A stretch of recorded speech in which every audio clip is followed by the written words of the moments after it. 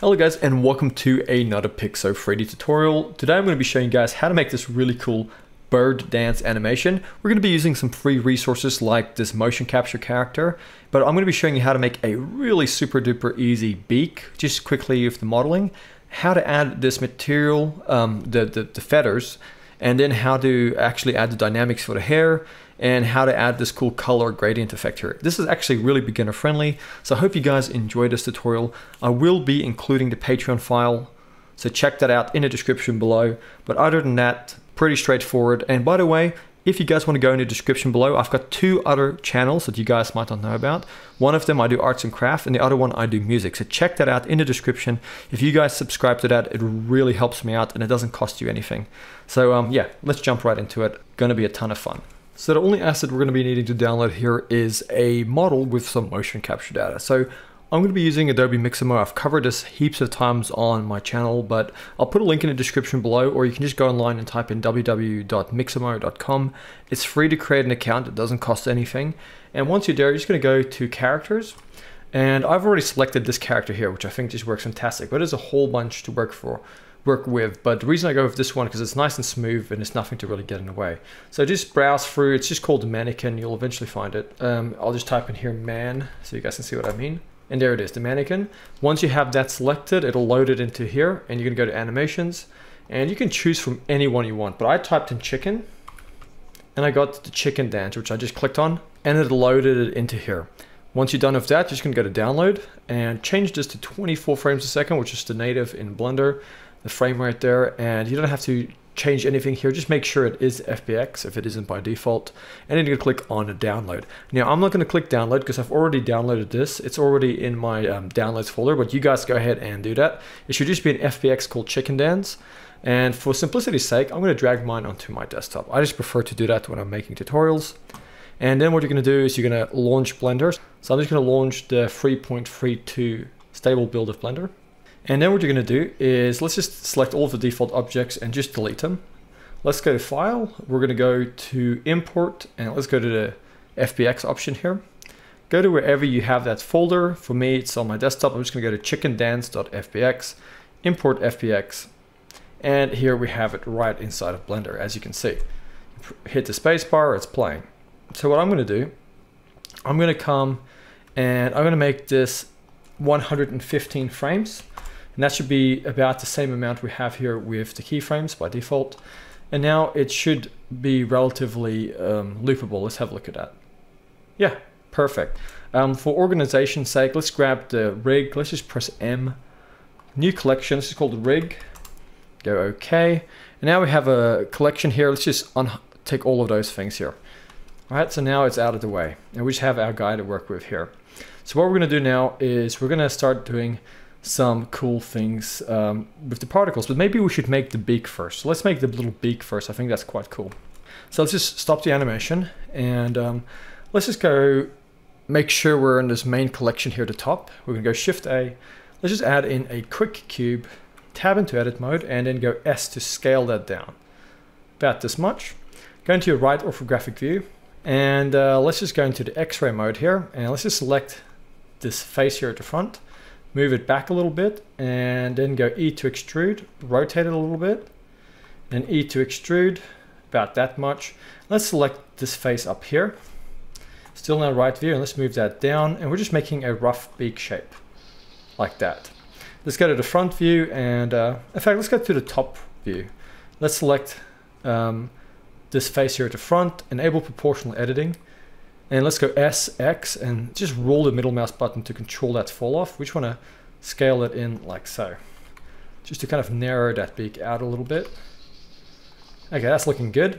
And what we're going to do now is we're just going to select these bottom faces, these three bottom faces, and one at the back. Go X and delete faces, and let's turn off that mirror X-ray. And now we have this. Let's just chuck a subdivision surface on that. Bump it up, and we can also press A to select everything, E to extrude, right click to let go, and then we can go Alt S and scale those new faces out along the normals a little bit, just to add some thickness.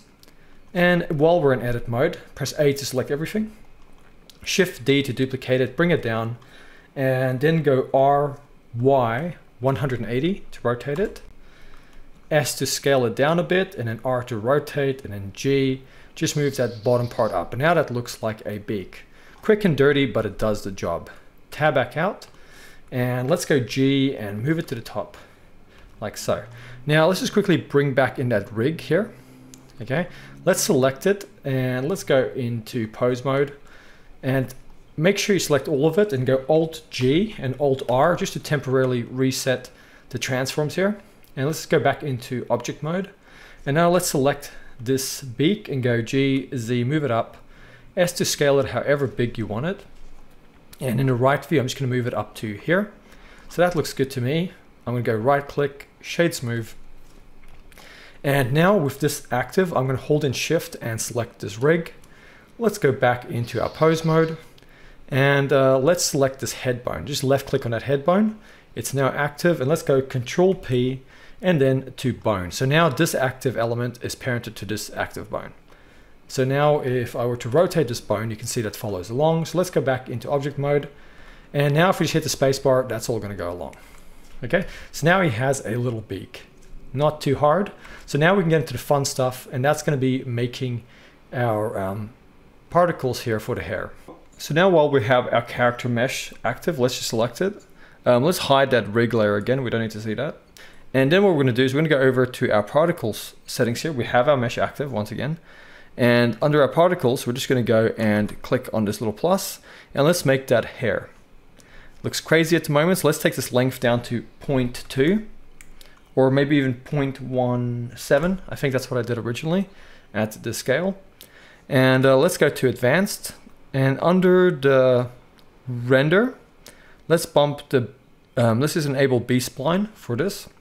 And also under the viewport display, so it looks a bit nicer, let's just increase the strand steps to 3.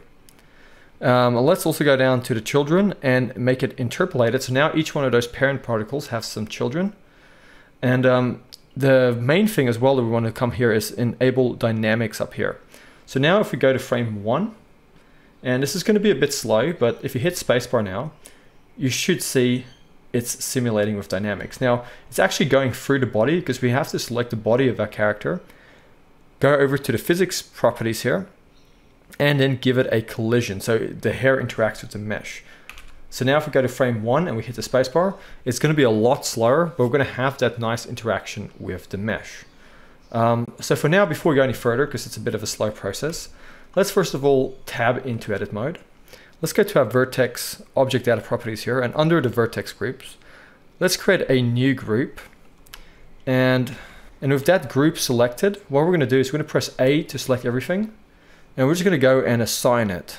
That's going to be a group telling it where we want there to be hair. Then what we're going to do is we're going to enable the X-ray, and we're going to select the head. Holding and shift, we're going to select the bottom feet and the hands and this hand here. And then we're going to come to this group and we're going to go remove. So now if we go here and go Alt A to deselect, and we have that with that group active, click select, we're going to see only the body is active. So now we have a group, so we're going to tab back out.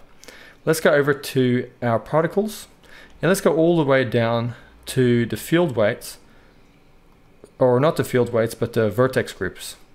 And under the vertex groups, go to your density, and then just type in group, because that was the name, and just click on group. And now it's only applying it to that group. I'm just going to quickly go out of X-ray, go to frame 1, and I'm going to hit spacebar, and you can see that's a lot better. So at the moment, things are really slow.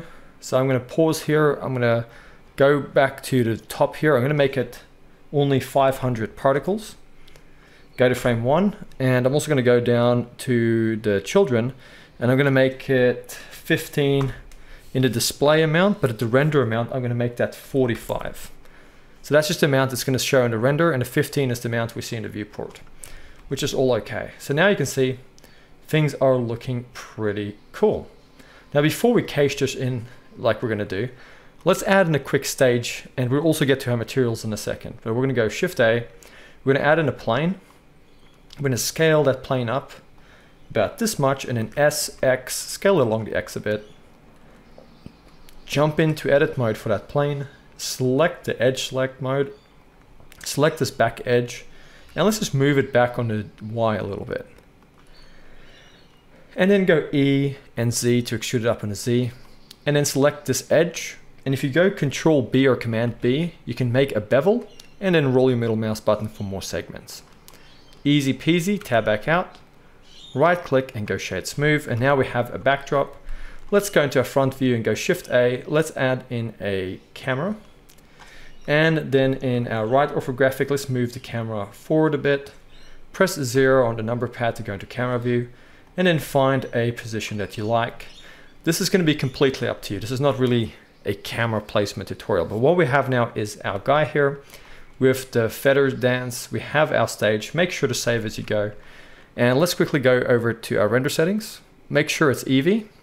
Let's enable ambient occlusion and then also screen space reflections. And then we're going to go Z, we're going to go rendered. And then we're going to go Shift A. We're going to go to our light options, add in an area light, G, Z, and move that up.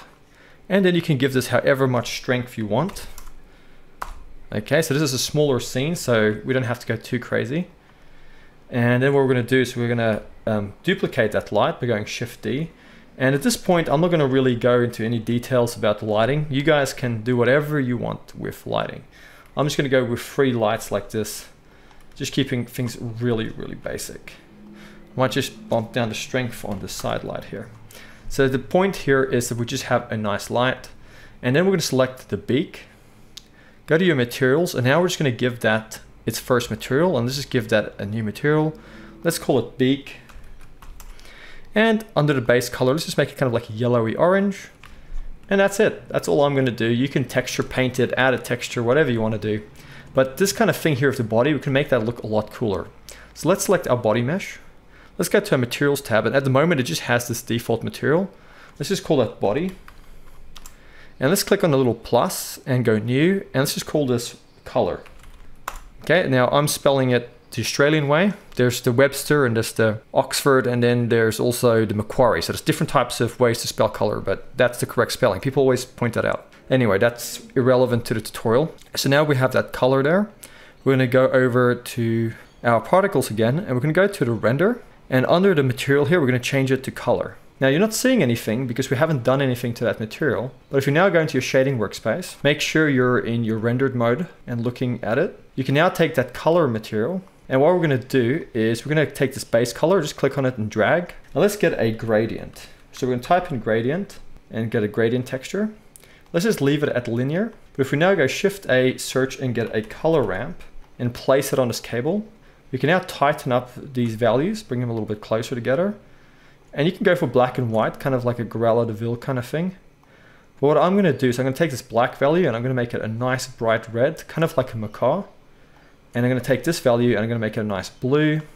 And then maybe I'll even come here, add in with a little plus, a little middle one, and I'll make that a nice bright green or something like that. And you can see that looks really cool. And that's it. Other than that, you can go to your hair, your particle settings, and under the shape, hair shape, you can make the diameter on the root 0.3, just to make the hairs a bit finer. And also motion blur. If you go over to your render settings, you can enable motion blur. So when we render this, there's a nice motion blur with all of this movement. So let's just go ahead and save. And let's just quickly go render and do a quick test render for one of these frames. And there you have it. You can see that's looking fantastic. So you guys can work on the lighting, the background, whatever you want to do. And what I also did is I just selected my background and I gave that a material as well. And I just made it a little bit darker, which I thought gives a bit more contrast. But at this point, you guys can really make it your own. So one more thing I'll show you.